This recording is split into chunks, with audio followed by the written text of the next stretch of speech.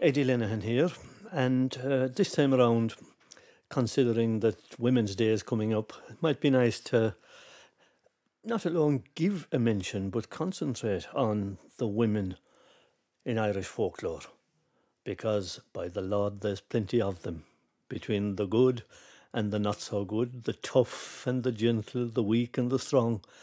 Irish folklore is full of them, from ancient times to modern times. Now, there's so many, in fact, that we can only give a little sample. And considering that I'm living here in County Clare, I decided that, well, let me start. There was the good, and of course that was Biddy Early. And Biddy Early, I've mentioned before, wonderful woman who was a banfassa, a curing woman, who helped thousands of people put their minds at rest, put their bodies at rest, and helped many people when they had trouble with the good people, the fairies, call them what you like, the otherworldly. But there was somebody else that sticks in my mind always, and that was Máire Rua, the famous Red Máire McMahon. Now, she was a tough woman, and tough women, well, they were needed in the age of Cromwell. How many men at that time managed to hold on to their lands? Irishmen. Not too many. You'd want to be a mighty tough and cunning person to hold on to your lands in the time of Cromwell. And that applied in England as well as in Ireland. I tell you, Cromwell and his boys were a tough crowd of cutthroats. And they surely were, and well remembered for that, even to this very day. Not everybody might agree with me in that, but many Irish people would. English people, well, Cromwell got what he was looking forward to when King Charles was, we'll say, re-elected. But in Ireland, it was a different story entirely. Cromwell and his son-in-law, Ireton, and his other generals, well, they give the Irish people a fair doing. And you'd ask yourself, how could a person like Máire Rua hold on to her lands if Irish men couldn't do it? Well, first of all, who was she? She was Máire McMahon, and she was born in Clonderlaw in West Clare. And by all accounts, she was a good-looking lady, a good-looking young woman, and good-looking, red-headed, fair in other ways too. And because of that, there was always a queue of men up to the castle door. Her father was a pretty well-off lad, and a queue of young men up to the door pestering, could we have her hand in marriage? Could we have... And of course, she could pick out who she'd like. And the one she picked out was a man of the Naylands. She married him. He wasn't too poor, of course. Máire was always... she always had a good eye for something that would lead her up in the world. And, well, they were married, but he didn't live too long. We don't know why, but he didn't live that long. And... well, she married again, and who did she marry this time? Only Conor O'Brien, the heir to Lemina Castle. Conor, like a lot of men of the time, he wasn't too bright. He wasn't able to spot the way politics were going.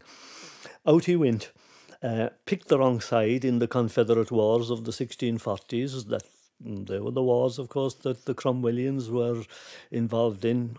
And he actually fought at the Battle of Inchicronan, which is just a half-mile down from my back window here. Fought at the Battle of Inchicronan, got a desperate wound there, and was brought home to Lemina Castle. And there happened the famous episode. He was brought home with that terrible wound, and when they arrived at evening time, himself and his soldiers, what was left of them, they came to the castle gates. Máire had the castle barricaded at the time. Tough woman. They came to the gate, and Máire looked down from the battlements. "We want no dead men here," said she. And of course, he isn't dead yet, Máire, but he will be if we don't let us in. Well, no, in fairness to her, she did leave them in. But the poor man, even though she tended him, he died later that night. Now, Máire, After that mistake of her husband, she knew that if she wanted to hold on to her land and the castle, there'd be a retribution following his mistake.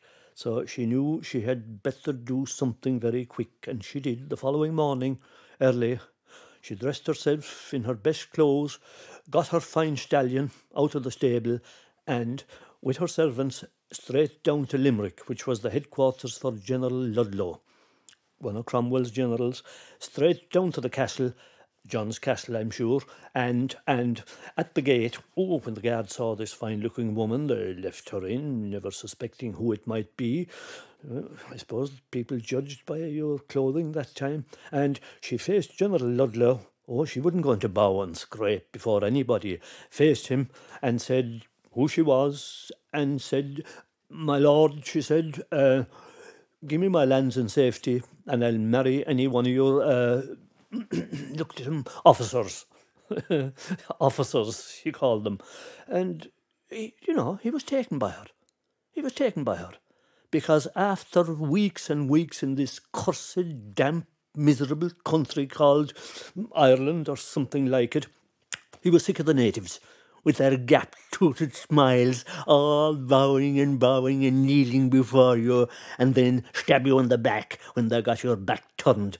And here was a woman now who was straightforward. Good, he was taken by her, and he lined up a group of his officers up by the wall, and he said, "Right, there they are, between high and low and good-looking and not so good-looking," and she made her choice, walked down,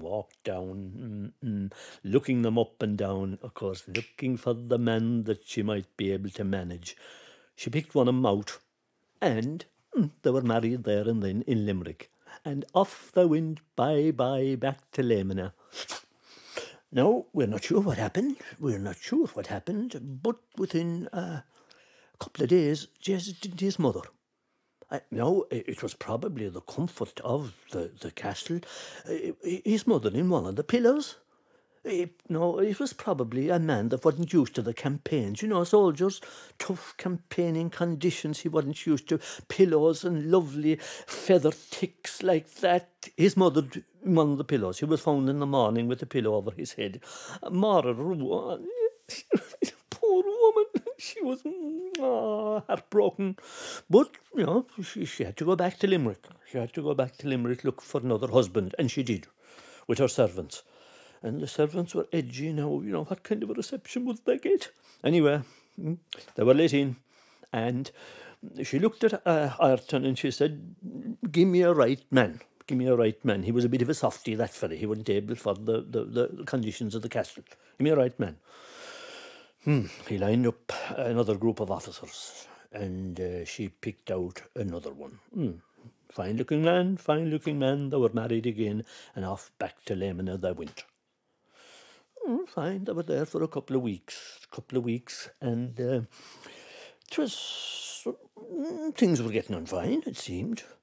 But this particular morning, Jesse was shaving himself. The old Roundheads, they were a great mint to keep their hair short and keep themselves shaved. Not like the Irish. The Irish were a very shaggy crowd. You wouldn't know them from bears. But he was shaving himself this particular morning, and Jez, didn't the razor slip? Oh, Lord, the razor slipped. And the edge that was in them old cutthroat razors, they were like a sword. Oh, gee, the blood. Oh, God almighty, the blood all over the place, splattered around the lovely whitewashed walls. And the funny thing, Máire was giving out to him, and he bleeding to death. "You were ruining the place. God almighty, will you stop bleeding? You were destroying the place. God almighty, what do we do?" By the time a physician was called, sure, there wasn't a drop of blood left in him. Terrible tragedy entirely. She collected her servants, and back she went down to Limerick, and by the Lord she was bound this time on vengeance. She went back to Ayrton and she attacked him.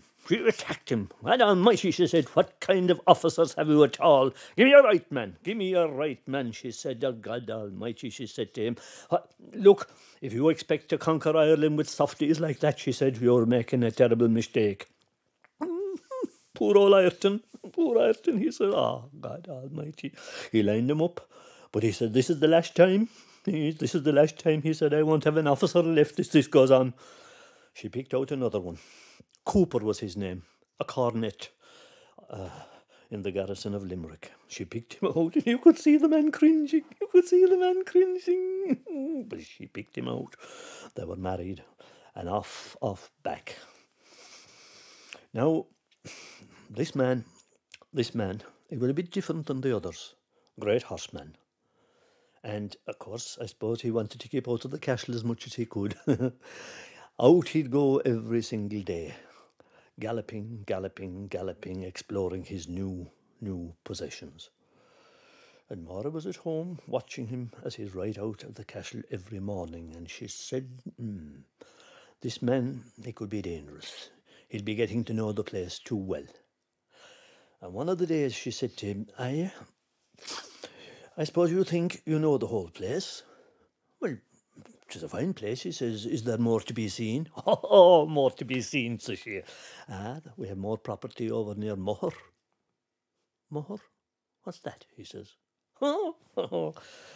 Tomorrow morning I'll show it you, she said.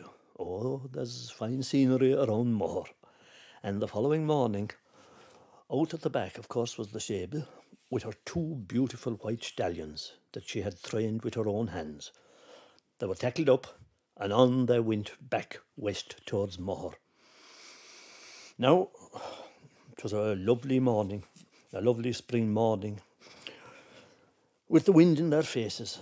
And when they came to Moher, you know those cliffs, 700 feet high, your man, he had never seen anything like them in England, not a chance in the wide earthly world. Next parish America, out west, and he was there fascinated.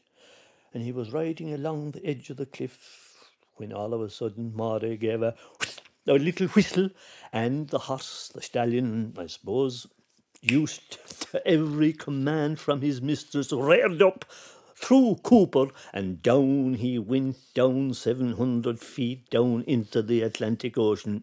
He was never heard of again. Well, now, Máire was her own mistress. No fear the Cromwellians were going to come near her now. They might have an army, but she was her own mistress. She was tougher than any army, and they knew it. They steered clear of her after that, and she was her own mistress and left in peace and quiet for several years after that, looking out over all her possessions in peace and quiet from a big rock up the land, which even to this day is called Máire Rua's chair. Anyway, she had a son, of course, but after a while, she got sick of that. And she got sick of something else as well. O'Loughlin, the Prince of Burren, started to pester her now that she was single again, to marry him, and thought that she should. And she got sick of him. And she said, all right, I'll marry you on one condition. That you'll ride that stallion, one of the stallions behind, that you ride him as far as Moher. Innocent man. He was a proud, of course, one of the O'Loughlins of Burren. Oh, thought he should be able to do anything that a woman ordered. A woman?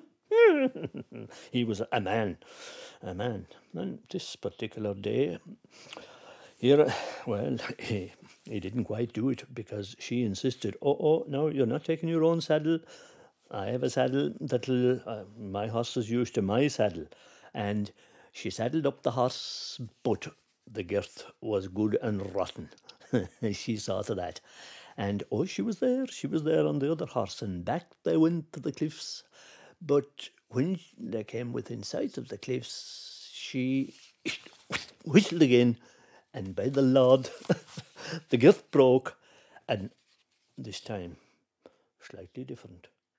The horse went out over the cliffs. O'Loughlin must have been a mighty horseman. Somehow, he gave a twist, and he escaped. The horse it was that went out over the cliffs at a place called Isle Bristecree, and it has that name to this very day. Well, Máire was beside herself with rage. Her beautiful horse gone, but your man escaped. But yet he didn't bother her again, and when he saw what he was up against, the sweat that broke out, the cold sweat, and the lucky man that I escaped.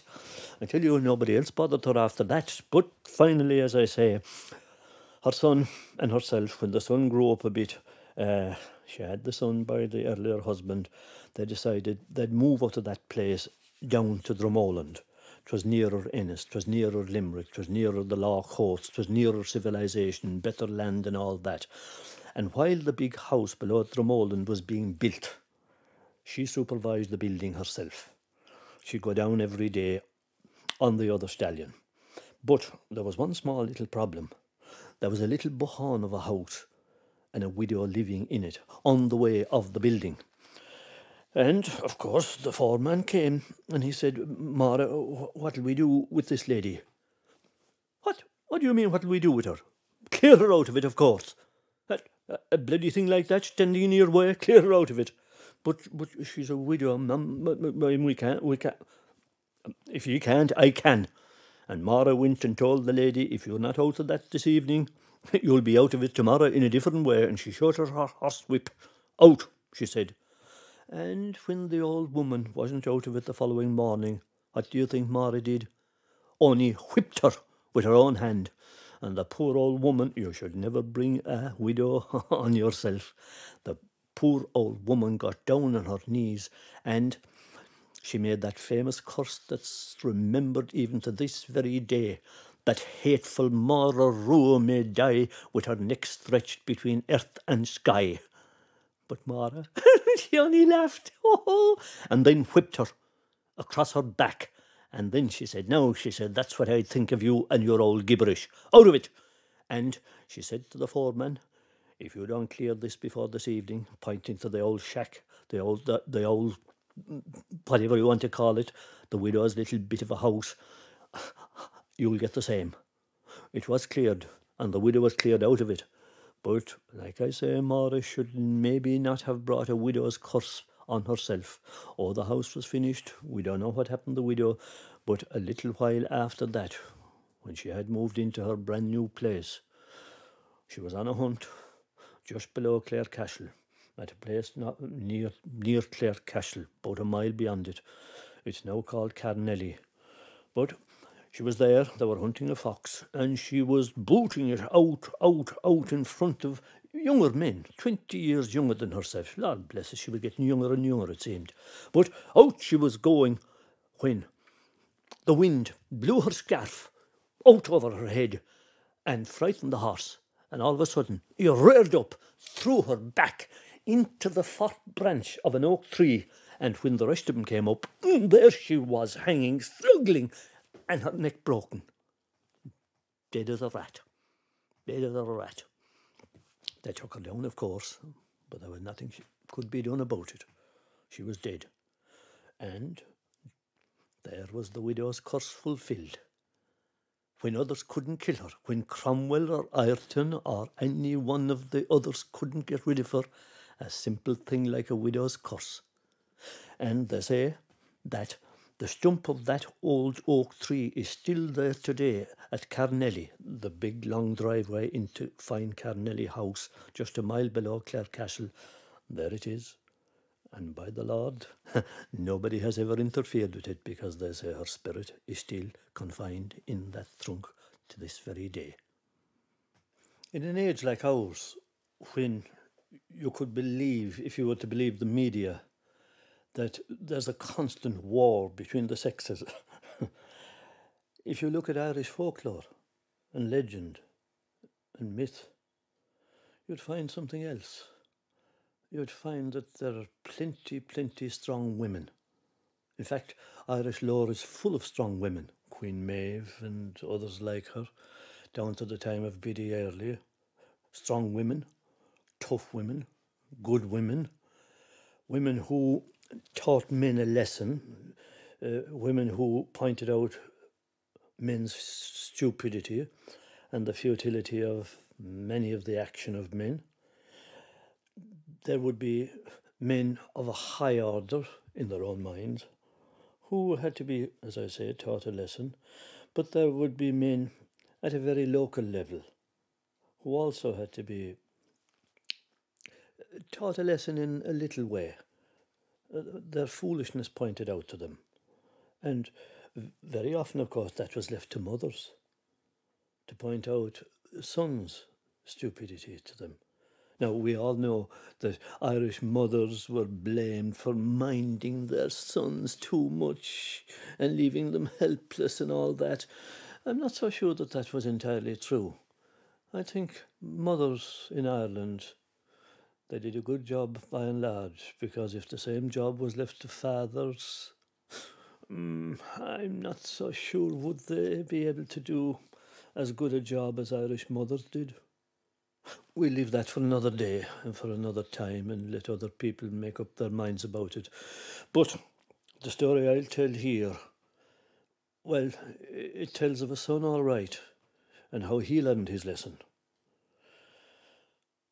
In the parish of Crusheen in County Clare, where I'm living, there are several castles and the remains of castles. Tough times, remembered. But one of those castles was built by the McNamaras in the 15th century. Most of those castles, tower houses really, were built in the 15th century. And they passed through lots and lots of owners. But when time settled down, almost within living memory, this happened. One of the owners, an important man in his own mind, he was a prosperous enough man, he decided that it was time to, this old castle, time to put an end to it. It wasn't needed anymore. He was building a big barn. Prosperous man, like I said. And one of the families that he had working for him, there was a boy in that family. Fine lad. He had finished his schooling. He was about 17 or 18 years of age. And of course, looking for a man's work. And the owner of the place said, right, we need stones for the walls of this barn we're building. You're the man that'll do the work. The boy was delighted. Oh, as I said, man's work. And the following morning, he started. The masons were there, and they had used up all the stones that were convenient. Where did he? Well, where did he? He was looking around. Where would he get the stones? And where did he go? Up to the castle with the crowbar, and he started rooting. Now, he went to the convenient ones first, around the door, and he took out the nice cut stones around the doorway. He couldn't get at the window ones, they were high, but he took around the doorway. And from there, he started burrowing into the walls, never thinking that there was 70 feet of castle above him. He wasn't maybe too bright, I don't know, but maybe, as I said, trying to prove himself a man. And of course, the masons, come on, more stones. There were 2 or 3 of them, and they were building the walls of the barn. But he was borrowing and carrying, and borrowing and carrying, and coming and carrying, and going on. But he was getting nearer all the time to the cornerstone of the castle, and of course, if he took that out, down would come the whole thing on top of him. Now, maybe it was luck, or maybe somebody said to him, I don't know, I leave be. And what he did then was he started burrowing down instead of on. Down and down and down, and taking the stones down until he got to the foundation, and then he started down beyond the foundation, down 3 or 4 or 5 feet until he was down the hole. And then all of a sudden he came to this flat stone, and when his bar struck it, there was an echo. And of course, like any Irishman that was ever born, a flat stone with an echo, there must be treasure buried under it. So bid the lad, he tried to find the edge of it, to lift it up, to root it out. But by the Lord, he couldn't find the edge of it, whatever way it was put in. But then, all of a sudden, whatever look he gave up out of the hole, now remember, he was about 4 feet down and down on his knees, trying to root this. He looked up, and there above at the edge of the hole was this tall woman dressed in white. Now remember, this was in the middle of the noonday. You'd say something if this was in the gloom of the evening or in the night, but it wasn't. This was in the middle of the day. And there she was looking down at him with dark eyes. And of course he struggled up onto his feet, and out came her hand and struck him across the face, and down he went into the hole and jumped up again. Gone. No one there. But all he saw below him, out of the confusion, was the masons. Come on, where are the stones? Well, by God, I can tell you this, he delivered no stones, no more stones, only got a hold of his face, for she had struck him and ran for home, into his mother, and, holy God, what happened to you at all? She saw the mark on his face, and blood beginning to flow down his cheek, and there was confusion in the house. Now, his father was out, but his mother was there, and the poor fellow, he trying to explain what had happened. She couldn't make head or tail of it. All she did was to try to dress his face as best she could. He did no more work that day. Father came back. Explanations were made. And of course, it was the case of, holy Lord God, why didn't you leave the place alone? Didn't I tell you to leave that castle alone? And of course the father was talking gibberish. So the father had sent him up there in the first place. The mother, it was that had told him to leave the castle alone. Huh? Mothers, of course, will talk sense where fathers will talk nonsense. Huh? But, of course, I suppose you can't blame the father because, you know, he was only a tenant. He was only a tenant of the big man, and he had to go along with to do what he was told in order to keep a roof over his head and all their heads.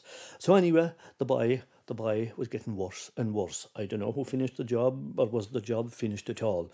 I'd say it wasn't, because if you go along to that castle today, you can still see the marks at the corner where the hole was and where the stones were took out. Anyway, time went on, and he was getting worse and worse and worse, and he wasn't going out. And he was the kind of boy, you know, that before that, he'd go out dancing, he'd go out playing cards. He was a very sociable lad. All changed. He went into himself, and he'd be there sitting by the fire, gloomy, and rubbing his face. And they went to a doctor, 2 doctors, 10 doctors, even though they could very, very badly afford a doctor, and every doctor examined him. They could find nothing wrong with him. They said, are you sure that his head is bothering him? Maybe he's gone slightly wrong in the head. And that was a thing that wasn't like to be said at the time, that you were maybe not correct in the upper story. You know, it was a kind of a stigma. But anyway, he was getting worse. And the local boys, his friends, they were at him, you know, come out for the game of cards, it'll make you forget whatever is wrong with you. And this night, 2 of his best friends, they carried him out over the hill up to Cailleach, where there used to be a great card game at this particular house. He played, you know, he spent a lot of the time by the fire talking to himself, and even though they did their best for him, you get tired of, you know, when a card game would be going on, you get tired of a fella like that. And the game went on, and they came home early because he ruined the game for them. And they were coming down over the hill. It was all planted by the forestry now in the same place. It was a lonesome kind of an old place, and they were coming down over the hill when he stopped. And the boys noticed him missing. He was falling behind them, and they looked back. It was a bright enough night, and they saw him talking as if he was talking to somebody. And they came back, and they said, Paddy, what's wrong with you? She's there, look at her, watching me. And they looked around, and sure there was no one there. And they said, what are you talking? There's no one. Yes, look at her watching me. And they caught him by a hand each, and they, come on. They carried him home and brought him in. And he all the time looking behind him in pure terror. There was a sweat out through him. They could see it by the moonlight. And they brought him in to his father and mother, and they said, you better do something with him. And they explained about him watching someone, her. And they said, we saw no one. It was time to do something. They made inquiries, took him to another doctor, who told them that there was this right doctor below in Limerick, a specialist, who could cure Oh, he had cured many people. Now, they didn't know what kind of a specialist was he. Shortly afterwards, a couple of days afterwards, they got out the horse and car and down they went, down to Limerick, by the old road, down by 6 Mile Bridge that time. I suppose it took them 4 or 5 hours, but down they went anyway, and by the time they got there, they were hungry, and they went into an eating house before they'd go up to the specialist's house. And while they were there, waiting for their meal to come, there was poor Paddy, and he rubbing his face like a man with bad toothaches. And I suppose he had, after the belt he got. But there was a man sitting at the next table, watching all of this. And he leaned over, and he said, "Tell me, young man," he says, "is there something wrong with your teeth?" And Paddy only turned him and said, and the father caught hold of him. And he said, "Hiya," he said, "we always taught our children to be civil, and will you answer the man right, or shut your mouth entirely?" And the man from the next table, he says, "Hiya, hiya, there's something wrong with that boy." And the father explained what had happened. And the man, he was quiet for a minute. And he says, "Look," he said, "I'm from the county Tipperary. And down where I'm living in Tipperary," he says, "we had a couple of instances of the same thing. And I'm telling you now, you're only wasting your money going to that specialist. He'll do nothing for you. If you take my advice, go down there to the Franciscan church. There's a priest there," and he named him Father. "And if anyone can do anything for him, that boy, that priest will." They thanked the man, and they did go down to the Franciscan church. And they saw the priest, and he listened. And he said, "If you take my advice, send that boy to America as fast as ye can, because if he stays in this country, she'll kill him. I can give him my blessing. It might lessen the pain in his face and take it away, but she'll keep coming after him until she'll kill him. She'll drive him out of his wits and she'll kill him. Send him to America, and by the time he has crossed the ocean, he'll be all right. She can't follow him there." They thanked the priest. They put their hand in their pocket to pay him, but no. He took no money. The Franciscans wouldn't do that. They got the money together for his fare to America. I suppose the neighbours helped, because they weren't rich people. They took him down to Queenstown Cove. They put him on board the ship, and the last thing they said to him, "Safe journey to you, God be with you, and write us a letter and tell us how you got on."